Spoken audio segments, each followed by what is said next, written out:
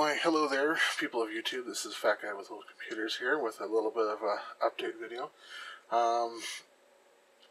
Sort of doing just a quick box opening. I got a nice big box. I got a couple things that I got sent in here, and I'm just going to open them up and have a look at it because there were a couple things that I'm going to go into a little bit more detail on here in a minute, but for right now, I'm going to start with this little package here, straight from Siberia. No, it's wherever St. Petersburg, Russia is. And it cost a whole 600, whatever the fuck they use. Got the Russian moon rooms on it and the whole 9 yards. But this was something I came across by chance, and I just happened to win the auction because there was nobody else bidding on it. And I just had to have it. So what this is, for those that don't know, let me grab a normal one. Well, even this one isn't normal. But back when SATA was new, people would add SATA ports to their computers through PCI. I just happened to grab this one because it was in the same box as this. But this is a special card that has both USB 2 and SATA. It's for another project that I'm working on with the Macintosh, because I only have so many PCI slots. And it harkens back to one of the first videos I did. Anyway, so I got to thinking, well, there's enough room. What if I had one that you can put a hard drive on? You can just take you can take a hard drive, it actually attaches to the card, and you don't have to worry about, hooking a hard drive up. You can just put it into a test system and give it a shot. So I got the driver disc, I got whatever this is, and what I suspect to be is Japanese. It all looks the same to me.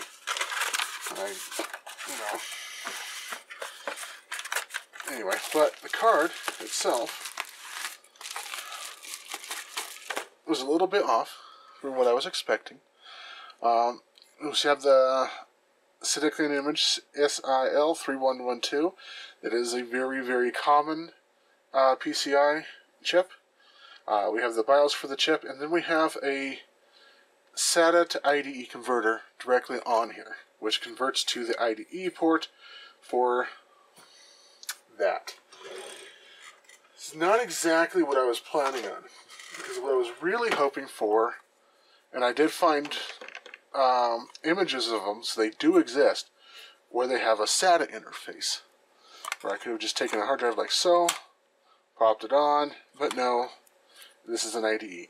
I do have a converter on the way. I don't know how well it'll work, because it will end up probably just popping it out like this, and I'll have to, glue it on there, but this is only for the external part, because you're going to have an external SATA. So if you have an external drive, there you go. But again, I don't happen to have any loose ones, IDEs in the moment. So, sad day. Because I had originally intended to drop one of my old SSDs onto it, just like so. Anyway, once I get the adapter, I'll make a video on this part in detail. And I got a whole bunch of Pentium Pro hardware I wanted to test, and I wanted to use this as a test bed. So I can just slap the card in, turn the machine on, and go. Worst case scenario, I just get a compact flash to IDE converter and pop that on, but, this is the originally I got this because, well, it was $8 too, because I can just slap it in and go. Moving on. So in my, I want to say, the word is actually hubris. In my hubris, I've started to upgrade parts of my network here to 10 gig, and, well, you can't have old computers not on 10 gig when you have the option. So I picked this up pretty cheap. It is PCI-X 133, and it comes out to a single 10 gigabit fiber port. So all I need is a fiber adapter on the other end, and I can drop this into a project that I have coming, and I will have 10 gig Ethernet in a old system. I'm not sure which one yet. Well, I am sure which one I'm going to try at least, at the very least, but I'm not ready to offer up anything more than it's going to be on a motherboard that I've already shown you in one of my earlier videos. This should be enough.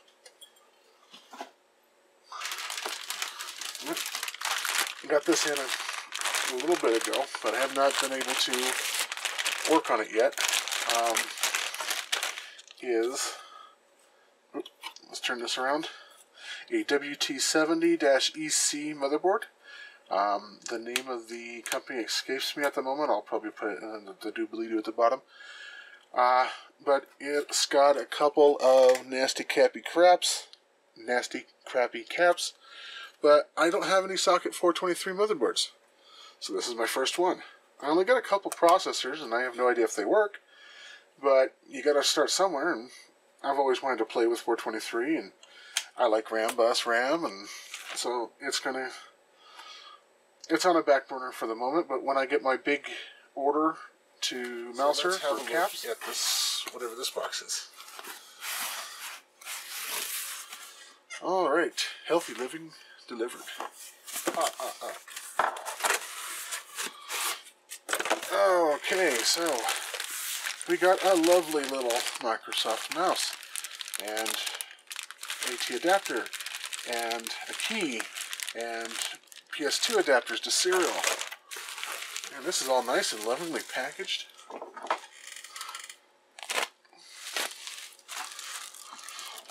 Black IBM mouse. And a nice little baggie. Ooh. You'd be surprised how, just the little things, make you happy. Clicky. Alright. This looks like we got another one. Okay, we also have another IBM mouse. If you catch a theme on here, let me know. No, if I'm doing this one is clean as hell. It is practically new. But I got 3 buttons on PS2. So this would probably go well with one of the Model 95s that I have. If you can, it's not that bad in the hand. It's a bit small, but, so are all mice for my hands. We got one of the IBM Dove bars. Now this definitely goes with the IBM PS2s that I have. I know mice aren't that interesting, but they are important. Wow. If you catch it just underneath the light, you can see where that is a lot of wear right there. So this mouse has some mileage on her. Oh, they're right here too. Right where somebody's been. So is there on here? Yep, more mileage work. Oh, so this is nice but it is nice and clean. And I don't miss this at all. I do not miss the balls. Phrasing. Anyway, I do not miss ball mice. Oh God, I had to clean it so often. It just, all of a sudden your game stops working, you die in Quake 3. Why did you die in Quake 3? Because you couldn't turn fast enough. Why couldn't you turn fast enough? Because your mouse stuck.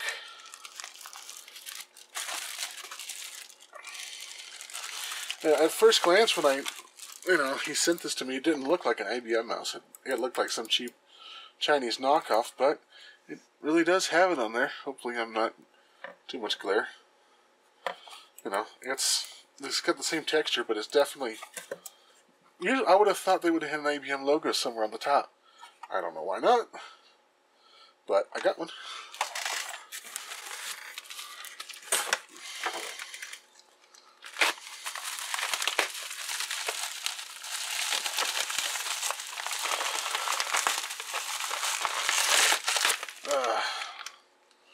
Okay, network card.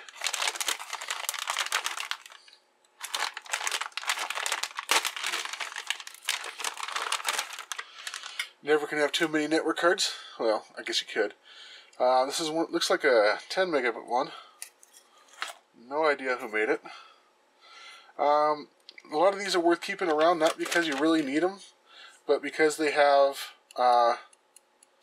sockets on them, and sometimes you might need them for, you know, having a boot ROM if you want to boot off some. The XT IDE uses something like this if you have a ISA network card. So I will add this to my collection. And inside we got a box of, there it goes, box of diskettes. I like these plastic boxes. There you go. Or maybe one like this. Yeah, either way. Looks like, oh, new old stock. Some of the use the labels. What? Ah. Well, at least I still have the right protect ones. Ooh, styrofoam.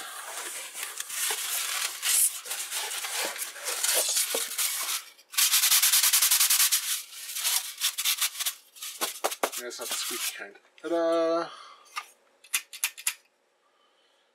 Just a 1. Looks like it's a 1.2.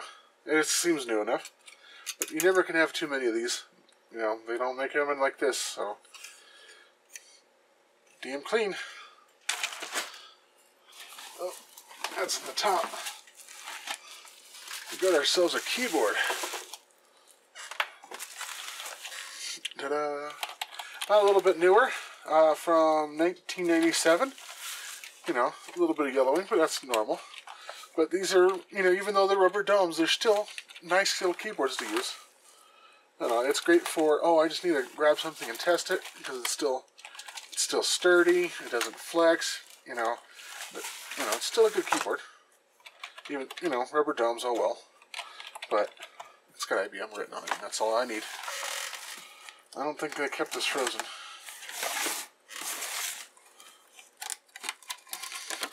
So,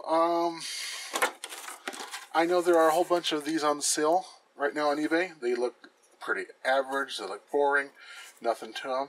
But these are little 10100 Intel network cards. They have the boot ROM, and they have Wake on LAN. So, that doesn't sound like much, but it actually kind of, it's a little nice. You can actually set up a server or a little computer somewhere with the boot P, I think it's called, and you don't even need a hard disk in a lot of these older computers. You can just boot to something straight off, and this is actually going to be Plan B for me, because I have a NAS already. But what I'd like to do is maybe set up something where I can just drop a network card like this in it, plug the network card in. This is obviously if that SATA drive doesn't work, and just boot off a network. You know, I don't need anything fancy on some of these old machines if I'm just testing them. If it boots up to the image of the Ultimate DOS boot CD where it can nemcheck and all this other stuff, it can boot to that. That's perfect. You know, I don't have to worry about disks or viruses or anything like that. Wake on LAN is also handy if you happen to have a computer that, well, at least at the time, I think they still have it in the newer ones, but, well, you can send this network card a signal, and as long as there's enough power in the system, it will boot the system. When I say that, that's what the plus 5 volt standby is for on power supplies. So as long as you have that, it'll pop up a system. I think they still have that in normal ones, boot from LAN. And those are new. New and shiny. You know, these little Intel heatsinks for socket 7 or 370. Whichever have you. Actually, I have a couple boards that these will go nice on, because they're nice and narrow. I have a dual Pentium 200 that these will fit on nicely, where you can't put on some of the other coolers, because the processors are too close together. It's a Tyan motherboard, if I remember correctly. So these look brand new, and they are nice and shiny, and I will add them to my collection. This is something that wasn't really computer related, but I got it anyway because I do play around with vacuum tubes a little bit. If you've seen over there, oh, I'm making a mess. But I have a little tube radio over there. And it's on the back burner at the moment. You know, it's just one of those things I'll get around to doing. But I had an opportunity of picking up one of these voltmeters in original box from J.A. Pan. So you know it's good. From Lafayette.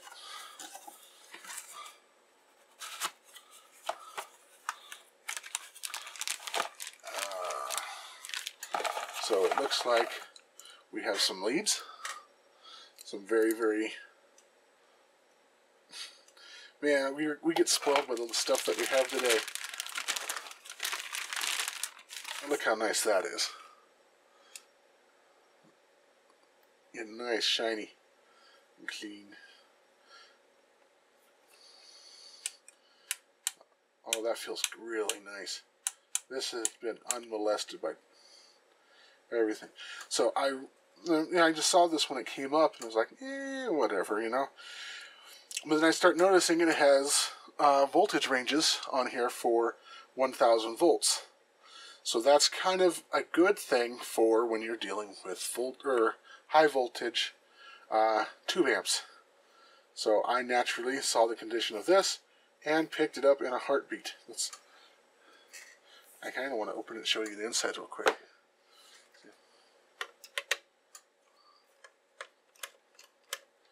Do like Captain Screws.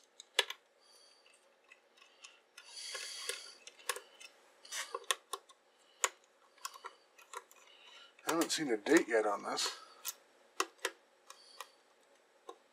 Come on, there you go.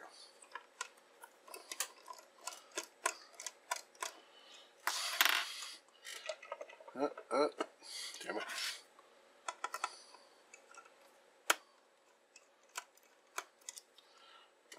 There we go. Ta-da! That is untouched. So it is all in there. All kinds of, there's your current shunt. It's got some little glass fuses. It's got a relay of sorts. It's got no corrosion on the batteries. It has been unused, as far as I can tell. So it is just a simple, no frills, voltage amp or resistance meter. No, it just does voltage. No, it does DC, AC volts, DC milliamp. So yeah, no, it's got batteries in it, so it has to do ohms as well. But no, this is going to be, you need an analog meter for tube testing and for working with all tube equipment. So thank you very much. Now I got one.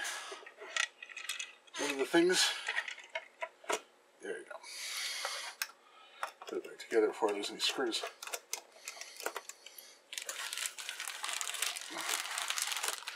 When I said you get spoiled by the leads that you have today, they're not the silicone ones that we're used to.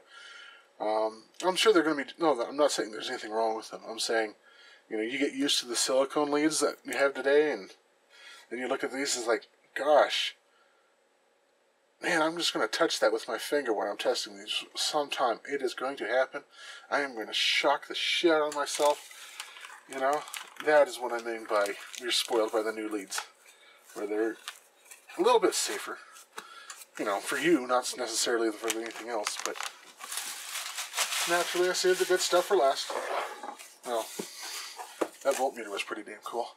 But I got a nice supermicro box. It's in a box. That's the way, you know, they do not.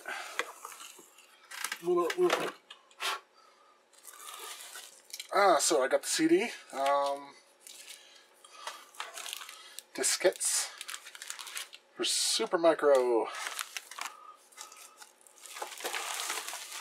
Well, processor. Came with a processor?